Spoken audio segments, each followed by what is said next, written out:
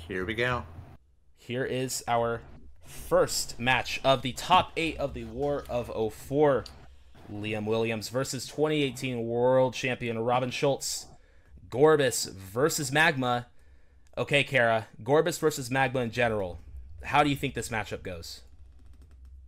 Well, I think in general, a these Magma Pokemon have a lot of HP. They only give up one prize, and they get that early aggression. So those are all scary things if you're Gardebyss. But the flip side is, this Gardevoir deck can power up energy in place so quickly and maybe set up like multiple one shots. So that can end up being really, really formidable. Yeah, the fact that Liam is able to flood the board with energy in a way that other Gardebyss decks can't, I think that allows that, like you said, that explosiveness, especially in the early turns. We'll have to see how that fares. Now, so we haven't really talked about it, but Liam has really been preparing for this tournament recently. And in particular, they published an article a couple weeks ago about their thoughts on the 2004 deck building meta. And in particular, Liam is very much in favor of playing dual ball instead of Dunsparce. We see that Liam played one dual ball and flipped one head, so all they get is a Clamperl and pass. We'll have to see how this no Dunsparce strategy ends up paying off here in this top cut. Yeah, I definitely am a little an early strike and run against Magma, because if they start laying down that pressure fast, it can be really, really hard to get your footing. So we'll see how this goes for Liam. I want to mention this is a matchup between two very decorated players. We know, of course, Robin Schulz, the 2018 world champion, but Liam Williams has some results to their own name as well. Most notably, a top 4 finish at U.S. Nationals in 2016. Wow! So playing that Darkrai Dragons deck. So perhaps skill is a factor regardless of the format that you're playing, as we see these successful players continue on their runs deep into this tournament.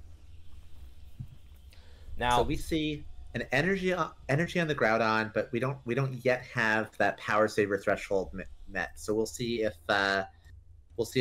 Robin can start linear attacking next turn. Let's see here. We got a dual ball again. Okay, one heads. One heads once again. Now, we notice that Liam played a Strength Charm down. I wonder if that might have been a misclick or something.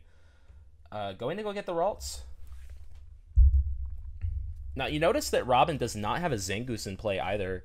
So, the Conspirator just going for I think an Energy and a Pokemon, probably? I imagine so, yeah. Now, there's no harm in playing that Strength Charm down. Maybe just wanting to have it down in play in case there's any kind of hand disruption that they're not predicting out of Robin. That's a good point. Strength Charm only goes when you actually attack, right? Exactly. When you actually deal the damage, it discards itself. Otherwise, it sticks around. That's so very interesting. We are going to get a linear attack that can knock out the Ditto. I imagine that we might see that KO. We might see the Groudon pick up that KO just to apply that pressure, get ahead in the prize race, and force Liam to make a kind of a suboptimal promotion. It's a very, very tough call for Liam. You don't really want to promote either of those Pokemon. Does go for the linear attack. Okay, and promotes the Ralts instead of the Clamperl. That makes me think that they don't have a way to get to the Gardebyss, which has free retreat. So Liam is looking like they're in a shaky position, and this is seeing like the kind of the flip side of this matchup. If you have a slow start, this deck can make comebacks. We're better than other Gardebyss variants, but it could be a little more suspect to inconsistency, which you're seeing right now. That's an unfortunate Tails on Removal Beam. That would have been so huge for Liam. Very underrated attack on that Kirlia, by the way. I mean, we haven't seen Gardevoir until right now, but Removal Beam, not bad by any means. No, if it had been a heads, it definitely could have bought Liam some time. Could have gotten rid of that special darkness energy, which is so crucial for damage modification. Oh yeah. But we're just seeing, if you can knock out a Gardebyss in one hit by having a Pulverize plus 2 damage, that is massive in your favor as Magma when you're already somewhat favored against Gardebyss as is. And speaking of Pulverize, we are geared up, ready to go with that Pulverize. Are we going to see it this turn, or are we going to attack into something on the bench with a linear attack? Of course, we could also see a Pokemon reversal. We can't discount that possibility. If you have a reversal, I'd love to drop it on that Clamperl. Instead, just does the attack to the active. Another dual ball. Double heads now. Double heads. Who needs Dunsparce? Well, we probably could have pulled this off about 2 turns ago if we had a Dunsparce instead. That wouldn't have been as exciting. Hey, nothing's more exciting than coin flips in the Pokemon trading card game, right? Exactly. That's why we're playing 04 with all our sudden flash flips. Well, okay, so we are starting to get a real bench presence for Liam now. Staring down that big Primal Groudon and a multi onto the Clamperl. So we're getting there slowly but surely. Yeah, we now see the Gardevoir. It's surely going down anyway, but you might as well power up into the Clamperl. And Energy Burst will do a respectable 40. That might actually start setting up interesting math for the future, depending on if Robin can get around having a damage Groudon on the active. So far, it does not look like he's able to pivot anytime soon. Yeah, not without a Briny in hand, which, I mean, he's got 9 cards. You can have one. Yeah, Briny does not feel as good if you don't have Magma Switch. That's for certain. Yes, that is very true. TV reporter instead. He's letting Groudon go. I mean, it's not guaranteed to get KO'd by any means. You'd still want to Pulverize, but it would be insane if you could have a fresh Groudon taking the KO. Yeah, but, you know, even still, giving up a special Dark, sure, but plenty more Groudon where that came from. Of course, maybe Robin hits the Claydol and can save that Darkness energy and attach a different energy instead. Yeah, we will have to see. Tails on the ball. That would have been a big heads. That would have been very nice. I mean, Robin still has a pretty big hand. I'm sure that he's feeling decent about his situation right now. He could definitely be in a much worse position. Yeah, absolutely. You know, we're talking like Robin's at a big disadvantage, but Robin is ahead on prizes and, you know, has 2 of those big Groudons. So Robin's in a fine position right now. Yeah, you definitely just don't expect to have simply 1 Groudon with 3 energy in play at this point in the game. You would like to have more going in your favor. How about a second Groudon with an energy on it? There you go. Already looking better. So probably just going to bash into this Gardevoir, right? Yeah, probably take the Pulverize knockout. Got to get that Psy Shadow off the board so Liam can't accelerate more Psychic into play. Yeah, you'd also be exposed to an Energy Burst KOing you if you did a linear attack, so Robin probably has to take this knockout. Third Groudon hits the bench. Wow. But still no Claydol, still no Camerupt. Really unfortunate. All right, it's already 4 prizes to 6, Cara.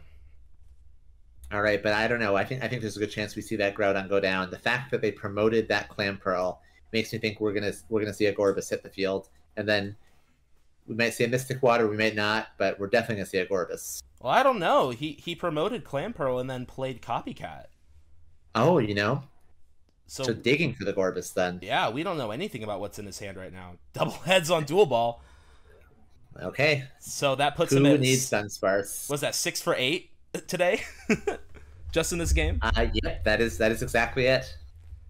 75% odds. Dual Ball's looking pretty hot right now. You know, an advantage to Dual Ball over Dunsparce is situations like this. Later on in the game, when you don't want to be doing Strike and Run if you can avoid it, it gets you Pokemon in play without using your attack. So, I mean, that's not a bad case for Dual Ball being made on stream right now. And it's easier to burn it from your hand if you... we are seeing an attack, but it is a bubble and it is a Tails. Oh, no. So we are once again seeing a sacrificial clam, and that is most certainly going to eat a Pulverize. Your puns are incredible, Cara, but you're exactly right. This clam surely is going down, and... Well, yeah, it's guaranteed KO. But I wonder if Robin's going to have a window to maybe briny up this Groudon and attack with another Groudon. That would be the absolute prime time for it. No, another TV reporter. reporter. Well, I mean, we could see the there's the camera up. Claydol. Do we have a Claydol? Hasn't Waiting played with it bated yet. breath. Yeah, you think he'd slam it? So if you get the Claydol, we're still attacking with this active Groudon though, for sure, right? I think no matter what we're attacking. Yeah. It'd be nice if we could conserve the Groudon, but I would not pass up this attack. This goes to the bench. All right, well, this Groudon has special darkness. It is almost ready to pulverize. Okay, so 3 to 6 just a pulverize now. KO. A dominant lead so far for Robin. Yeah, Liam's probably not feeling too great about their position at the moment. Of course, again, this is best of 3 now here in Top Cut, so things will be a little different. We will not be done with this match just yet when this game concludes. We have another game, potentially 2 more games. Now, we haven't mentioned it yet, but I want to talk about what we see on the bench for Liam. There's a Gloom there, which means there's almost certainly a Blossom. And I like Blossom a lot because that Psy Shadow is really powerful, but it does put damage counters on the Pokemon it attaches energy to. Having a Blossom to offset that is fantastic. Absolutely, especially against a card like Groudon, whose attack is increased if you have 2 damage counters on you. Yeah, so we have a good tech that ends up being pretty nice against the Magma deck. Yeah, there's absolutely a world where if Liam can... I mean, it doesn't look like it would happen, but if Liam could get a Blossom and heal this active Gardevoir, Energy Burst would KO the Groudon, and it does not look like there'd be a way to KO a fully fresh 100 HP Gardevoir in return. But we're not seeing that, so if we have just an energy on the Groudon, that Gardevoir is going down to a Pulverize. A whopping, Cara, 80 damage for 3 energy. That is absurd in this format. Yeah, that is the power of Magma, and there it is. We're going to see a huge Pulverize. It takes some setup. It's not like you can do 80 damage on a clean Pokemon. Things were a lot slower in 04, but at this point, 80 damage for 3 is looking pretty nice.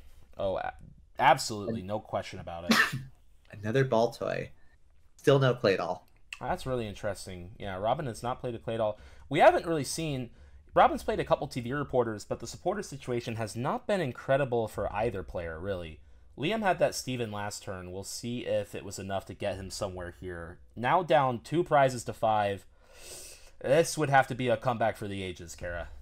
Yeah, I don't know what Liam could possibly have to get them back in this game. Well, let's find out. We start with an Underground Expedition. I wanted to comment on that. That is an interesting choice of card here. I have tended to prefer it if I am either maxing out my TV reporters or I'm close to. I don't mind Underground Expedition. It's just you have to find ways to shuffle your deck in order to not get locked at the bottom. And a deck like Gardebyss that can Psy Shadow whenever it wants and plays Dual Ball probably is shuffling its deck a lot more than most decks in this format. Personally, I've always just preferred TV Reporter to Underground Expedition. I know Expedition sees more cards, but TV Reporter lets you, potentially actually keep 3 new cards and discard something you don't need so much. So Stun Needle and a Tails. Yeah. Very unfortunate Stun Needle. And now we have a second Special Darkness Energy that Pulverize is hitting for a raw 70. That is not looking good for this Gorbess. That Gorbess is going to go down. Yeah, I think this game's over. I do think this game is over. I don't think there's anything Liam can have except for maybe some really, really dramatic flips out of a Blossom. But I mean, that board is built. This game is... Well, Blossom Robin's for the taking. Blossom does 3 for 50, so it will one-shot a Groudon. The question is, does Robin have a fire for the Camerupt? So this is the plan. Solar Beam. Here we go. And this is going to be a lone Blossom in a dream right now. Who does Robin promote? Just the Camerupt. That's not good. Energy. And there it is. There it is. Game 1 goes to Robin Schulz. Really, really dominant performance by that Magma deck. A world champion playing a world champion's deck. And playing it like a world champion as well. That was incredible. Oh, absolutely. Now, Game 2 will be coming up here in a little bit. Cara, do you think that Game 2... Was Liam just unlucky, or is this how things are going to look in Game 2? Well, Liam did have a slow start, and that can't be understated. Liam was kind of like got those dual ball heads, but they were later in the game after a couple of less impressive dual balls. Liam did not explode out the gates with a bunch of basics, and that's really like if Liam's doing that, I think it could look like a very different game. Well, we'll have to see how it looks. This time, Robin opens with Zangoose, and Liam opens with Clamperl. Just going to attach the energy and use... Well, presumably going to call for family at some point here. And there it is.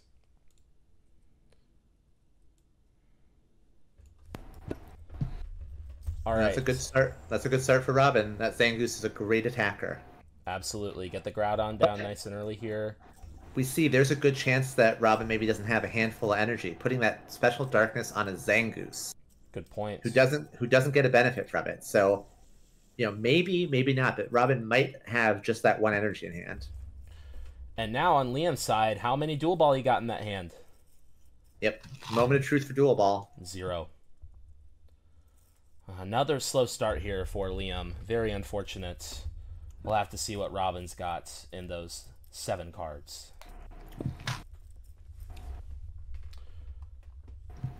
All right, so Robin now onto his second turn, gets to play his first supporter. It's a Conspirator.